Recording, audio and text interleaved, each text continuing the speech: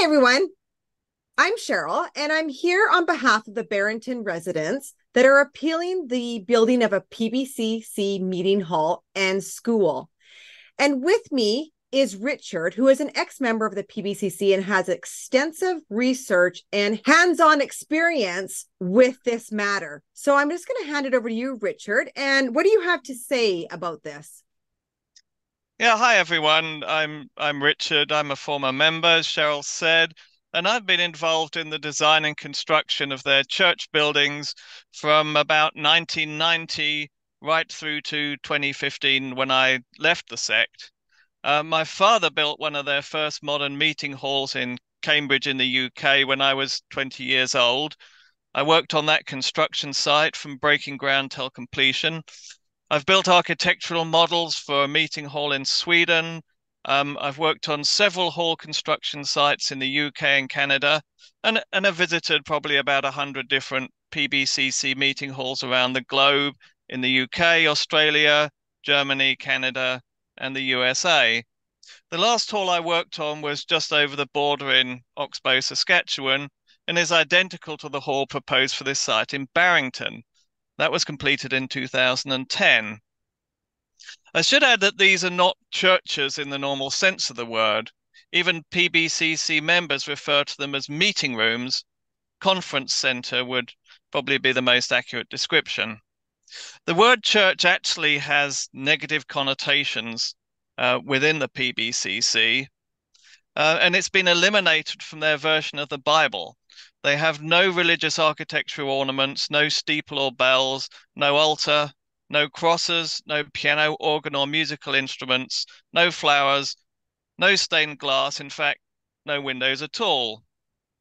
The design of these halls is all centrally dictated from the HQ in Sydney, Australia, and they're all identical down to the last detail. You can walk into one of these halls anywhere on the globe, and there is no clue as to what country you're in. It will be exactly the same as your local hall back home. This means I can tell you rather accurately what the PBCC are proposing to build here, despite the very limited plans they have submitted.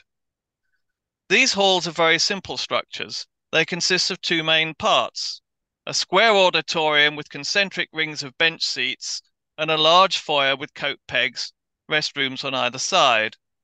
The one thing that has changed over the years is the size of the halls, and this reflects the exponential growth in the number of PBCC members. In the 1970s, the auditoriums were 50 foot by 50 foot. In the 1980s, they were 60 foot by 60 foot. In the 1990s, they went up to 70 by 70 foot, and that was considered to be a 1,000 seat meeting room. The current design, which originated in the 2000s, has a 90 by 90 foot auditorium, and that's what we have here. A 90 by 90 foot room plus the foyer and storage rooms comes to just 17,000 square feet. And that is what it says on the plan. This is considered to be a 2,000 seat room, as I'll explain later. There are very few images online showing the interior of a PBCC meeting hall because they're not open to the public. The only time a non-member gets to see the inside is when they outgrow a hall and it's put on the market. This video is from a real estate advertisement for the London, UK hall, which has a total area of 7,000 square feet. The new hall proposed for Barrington will be identical to this, save that at 16,000 square feet, it will be 2.5 times larger.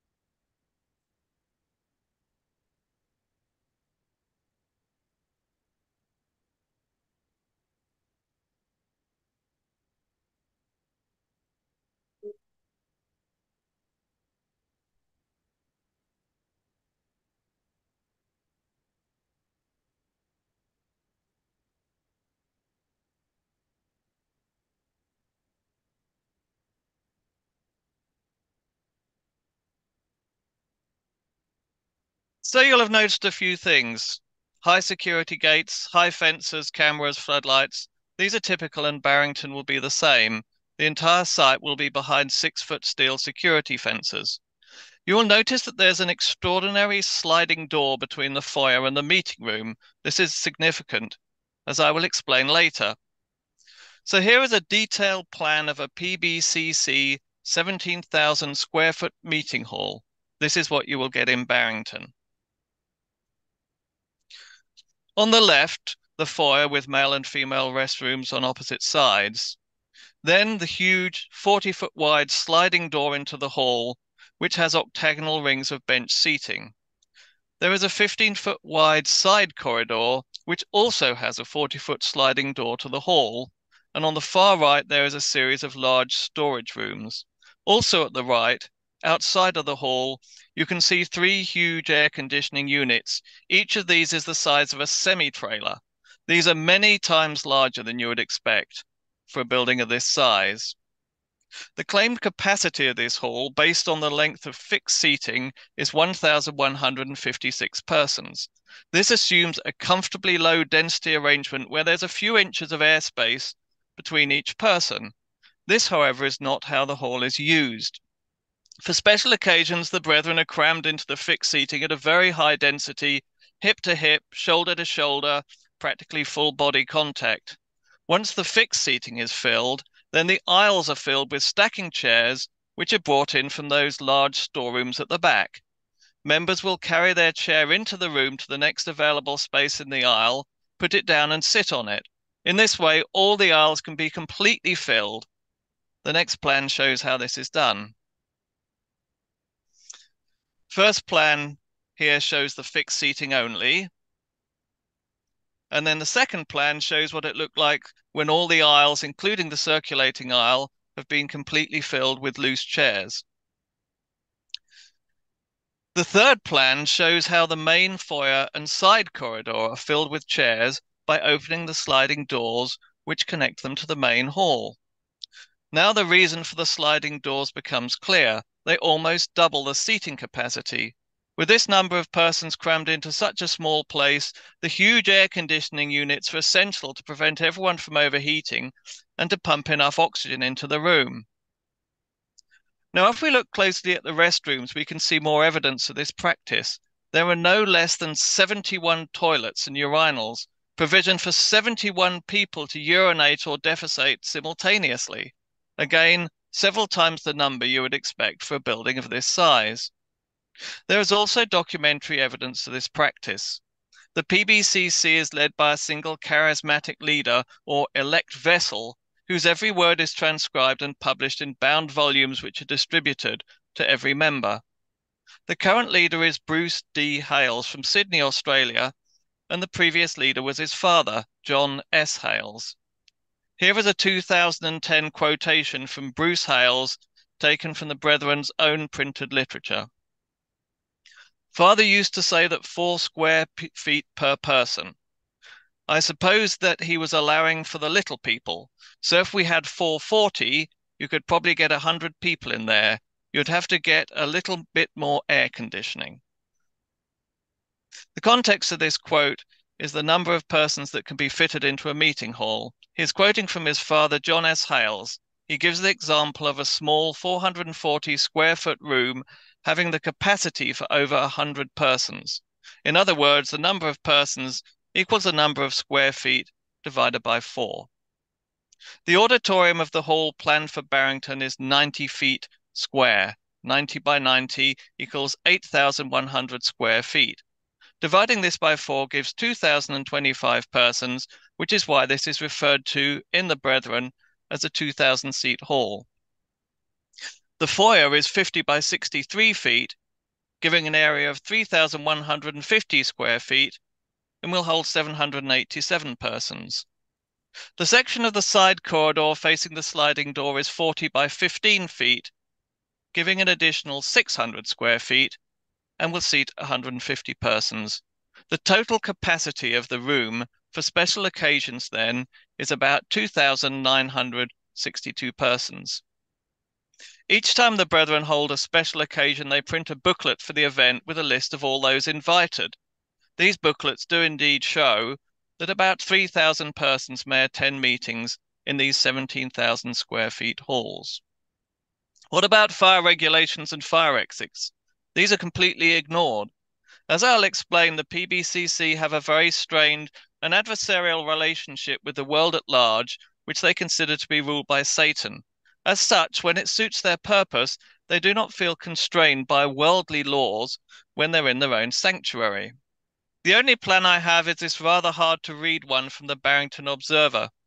We can see at the top there is a proposed school with gym building, and attached to the school a proposed store. This store will be a Campus & Co. superstore, the Brethren's own members-only supermarket, the purpose of which is to capture all the members' expenditure and keep it within the sect rather than going to worldly shops in the communities in which they live. These are very nice high-end supermarkets, but are most definitely not open to the public. One thing that may be of concern to Barrington residents is that wherever possible, Campus & Co. outlets apply for liquor license and do a very heavy trade in alcohol, consumption of strong liquor being an integral part of the Brethren culture. The picture here is of the liquor section of a Campus & Co. store in the UK. If we zoom in on the plan of the store building, we can see an extension with a diagonal corner that faces a straight section of road. This is a loading bay for semi-trailers and suggests that it will not just be a Campus & Co. outlet, but a hub store which will contain refrigerated warehousing and storage and will be used to supply smaller stores in the surrounding region. The representatives of the PBCC probably forgot to mention that in addition to the church traffic and the school traffic, there will also be shoppers and semi-trailers of groceries using the site. Another point to make regarding this plan: the parking spaces as drawn are a good 10 feet wide. The standard width for a parking space is 8 feet. The result of this is that whatever number of parking spaces the Brethren say they will be providing, in practice they get about 20% more. They used this same trick on a recent planning application in the UK, where a sharp-eyed journalist noticed and called them out on it. That is how I knew to check the size of the spaces on this plan. There has been very little information available about what the school will look like, but fortunately the PBCC fairly recently completed an almost identical compound to this proposal in the Canadian town of Stonewall near Winnipeg in Manitoba. Here is a Google aerial view of the completed site. On the far left, the grey roof building is the 17,000 square foot meeting hall with its large parking lot, and on the right, the school with a separate gym. Using Google Street View, we can drive by and see the building from ground level. This is the back end of the meeting hall.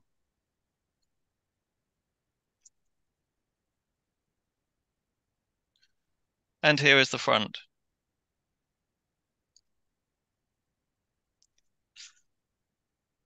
So here we can see that same Stonewall meeting hall, and this time there's actually one of the Brethren's special occasions or fellowship meetings or 3-day meetings as they call them in progress. And you can see they've erected an enormous circus type tent in front of the hall, which actually connects through into the foyer of the building. And the reason they have this is for like catering. They have teas. They're providing food in this hall here for the attendees. And the reason they have to have the tent is that the foyer is full of chairs, so that the space that would normally be used for a foyer is full of chairs. So they put up a tent, and in the tent, that's where they have all their kind of coat racks and their food and their catering for the event.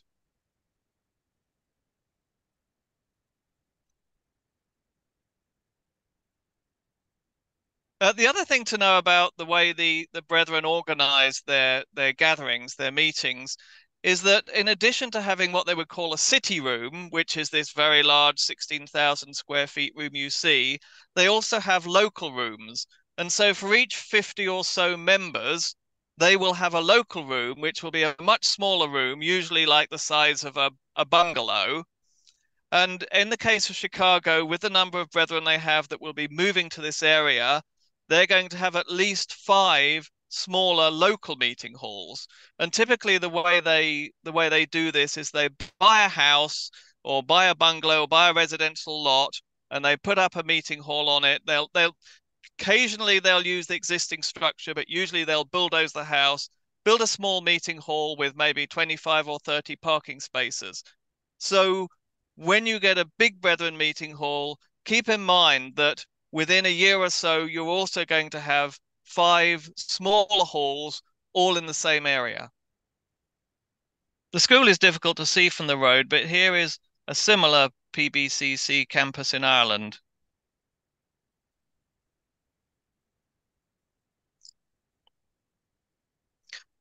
As a former member, I was amused to hear the PBCC representative say, "We're looking forward to being your neighbours."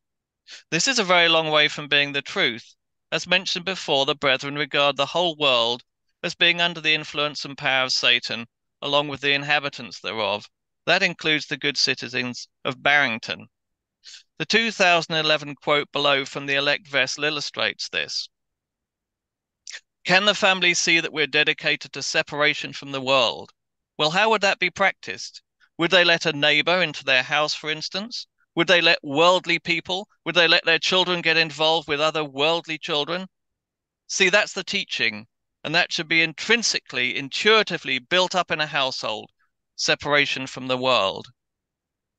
And then the idea of mixing with your neighbours and that kind of thing. I mean, you only live sort of 20 feet one way and 20 feet the other way from everything pretty much that could take you clean out of the fellowship. So what have we got to do? We've got to provide an atmosphere in our households and control and affection and authority so they don't get involved. The term worldly people simply means anyone who's not a member of the Brethren. They regard all such with a mix of fear and suspicion, and you need not bother to ask them in for coffee or invite them to your barbecue. They won't be coming. This is an extremely insular and self-serving community who have as little to do with the outside world as they possibly can. Don't linger, don't stay, don't mingle, don't mix. Rigid separation. Get out of worldly company as quick as you can. They aim to be self-sufficient in every regard, right down to having their own schools, supermarkets, and businesses. Brethren do not work for non-Brethren businesses. They aim to provide full employment for every member. Even their phones, computers, and telecom services are all provided in-house. This doctrine of separation from the wicked world becomes problematic when they actually need something from the world that they despise, such as planning permission. To get around this, they have an unspoken law that says it's okay to lie and deceive worldly persons in order to obtain what the church needs. It is still considered a very serious offence to lie to other members. This principle is referred to obliquely in the 2012 quote from Bruce Hales below. She gave them a false lead. That's good. She leaked some very, very valuable information that was completely untrue. She sent them forth, and she would fit into this idea of the Secret Service, which is a very essential part, really, of the way the recovery has been sustained. An example of this deception is the statement by the PBCC representative that the hall would only be used for a large event once per year or less. What he failed to mention is that a PBCC conference consists of 5 sessions spread over 3 days. The number of traffic movements is therefore much greater than for a single event. The spokesperson also says that there are other new halls in nearby cities with the same capacity. This leaves the obvious question as to why such a huge and expensive hall would be built and equipped for such large numbers if the PBCC already has other facilities that they could use. Recent news from contacts within the PBCC says that they are now using these larger halls for business conference as well as for religious services. This is another point that the Barrington residents should require to be clarified before planning permission is granted. In conclusion, this development will contribute nothing whatever to the Barrington community and will generate a very substantial amount of traffic, far more than the misleading numbers presented by the PBCC would indicate. The so-called church is not a place of public worship. This is more akin to an exclusive private club, and the entire site will be fenced and gated off with no public use of the land or facilities permitted. The church designation serves only to exempt the development from property tax and thus from contributing to the Barrington community even financially. I would suggest that the council sit down with the PBCC and obtain an honest and accurate account of what their real intentions are before making a planning decision on this site. Thanks so much, Richard, for giving us that very precise and detailed account of what really is going to be happening there. And we really hope that this serves as a wake-up call to what really is behind their plans. You're welcome, Cheryl.